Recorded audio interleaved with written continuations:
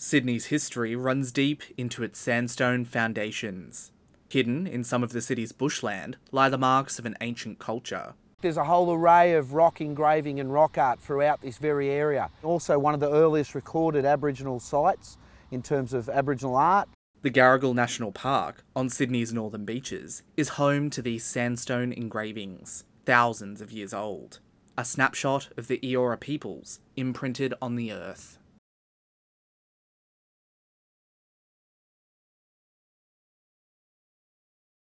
But just next to these sites is Wakehurst Parkway. It's about to be widened as part of the Beaches Link toll road. Leaked cabinet blueprints reveal several heritage sites could be under threat from the project. These include Indigenous middens, rock engravings, and even burial sites. The document warns any damage will be difficult to justify, but says stakeholders should be assured any impacts are unavoidable. The Roads Authority says it's developing new plans which would avoid the carvings. The alignment doesn't connect with the carvings, and we'll have, as we do on all of our projects, strict controls in place. But Nathan Moran isn't convinced. We're within metres of Wakehurst Parkway.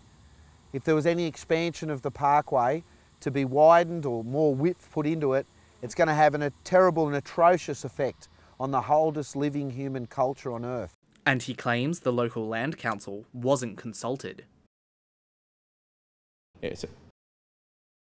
So I can't speculate on why that is. What I can say is we've consulted with the Metropolitan Aboriginal Land Councils and all of the other relevant stakeholder groups. If we need to do more, we're very happy to do more. It's not just this area's rock art under threat.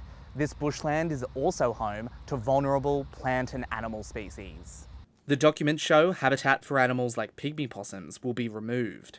Scientists say wildlife is already being lost to car strikes and land clearing. If you destroy the bushland for the road corridor, then you actually destroy quite a few animals' habitats. Locals say they weren't told about the destruction of habitat. It's outrageous. I cannot believe the state government has again made such detailed plans without talking to the community and without letting us know in advance. Labor wants the project stopped.